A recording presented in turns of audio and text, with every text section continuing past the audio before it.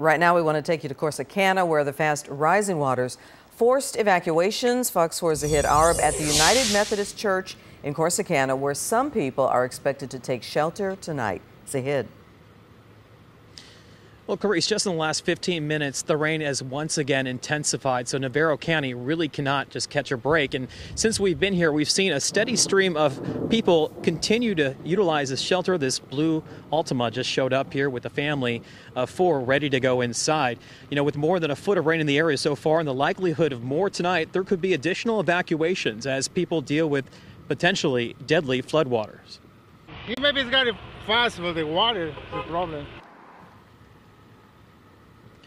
By State Highway 31 near Navarro College, this driver is stalled in floodwater under the 45 South overpass, forcing his family to push. Others with bigger cars made it out okay, but traffic was a mess everywhere, with 45 South starting from Ennis bumper to bumper as inundating rain proved to be too much, forcing authorities to close part of the freeway. In Corsicana near Mimosa and Dobbins, Post Oak Creek overflowed its banks, forcing city crews to shut down the road. Residents there say they're on standby to evacuate. Now on the other end of the street, yes, some of them have flooded. This house next door across the creek has flooded 4 or 5 times since I've been living here. They've had to put in carpet and things like that.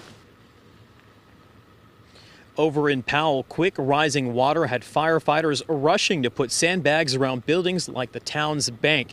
Now, several homes surrounding a nearby creek were also evacuated by authorities. Now, once again, this shelter is starting to pick up as the rain intensifies here in Navarro County. We're told at least 10 people are here utilizing the United Methodist Church.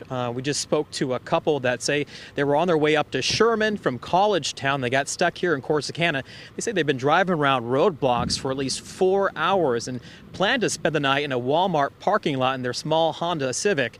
But luckily, they say they saw the tweet that the Navarro County Office of Emergency Management opened up this shelter here at this church, and they are thankful that it's open. Clarice? Absolutely. Shelter in the storm. Zahid Arab in Corsicana.